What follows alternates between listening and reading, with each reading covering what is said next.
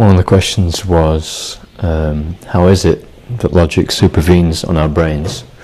And I think it's a good question.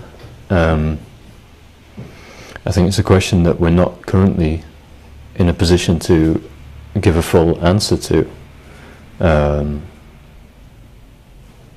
For that, our understanding of how the brain and the mind are interrelated needs to be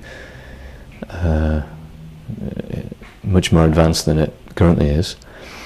But I think by way of analogy, I can give you an idea of how a materialist conception of the mind, how it approaches this question anyway.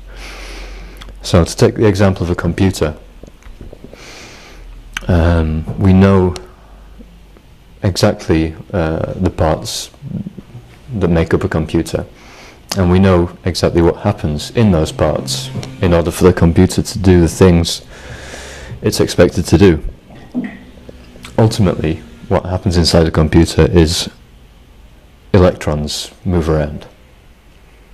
That's all it is at a basic level. And yet we're happy to say things like the computer calculates a sum, an equation, or the computer displays a web page.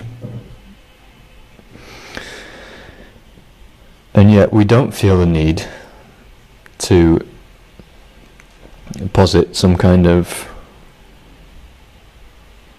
immaterial entity, or immaterial knowledge or symbol or something from another realm that somehow is injected into the computer that enables it to do these things. We know exactly what's in a computer, what happens in a computer, and we also know that, in a manner of speaking, the result is greater than the sum of its parts.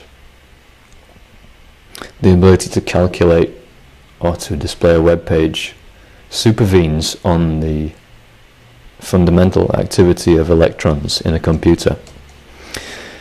And what the materialist worldview says, or at least the version that I'm familiar with, is that in a similar way, the electrical and chemical activity inside the brain give rise to consciousness, thoughts, abstract concepts, etc. So logic, as in our internal representation of the most general features of the reality in which we find ourselves, logic in that sense supervenes on the physical. I hope that makes it a bit clearer.